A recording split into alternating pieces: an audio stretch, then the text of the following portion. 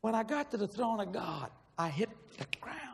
I couldn't stand up. The light was so bright.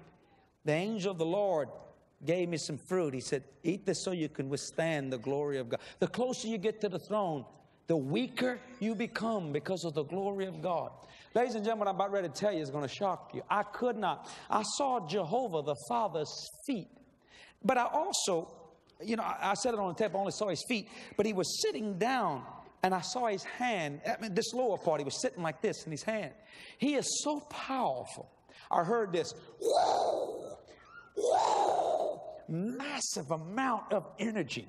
And in this massive light, I'm laying on my face, if I can, like this, literally like this, trying, and I'm getting weaker, looking like this. And out of that massive light, there's one, yet there's two. I see like another individual. They're one, yet they're two. I could say this in tongues. I don't know how to explain this in English. And out of this massive energy of light and love and power comes Jesus. He's in the Father's in him. He's like at the right hand of God. You understand? I understand that statement. He comes out of that power. And when he comes out in human form, something we can touch. And there's seemed like millions of people at the throne of God just bit the dust.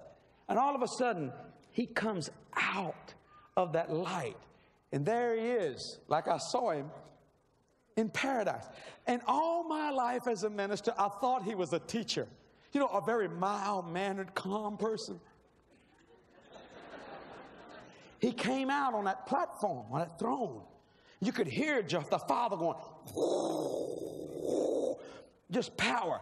And the people, and he came out, and he's not a teacher, even though I know he can teach, but he's a preacher. And he began to shout. Jesus shout. He said, I'm going to get your brothers. I'm going to get your sisters. I'm going to get your family. And I'm bringing them back to this place to live with me forever and ever. He's a preacher. He shouts. He hollers. Man, you know what I thought of? I thought, man, Shambach ain't got nothing on Jesus. He's a shout. He hollered. He was excited. People screaming and hollering. I'm laying on the floor trying to glimpse this stuff. It was the most powerful experience I ever went through.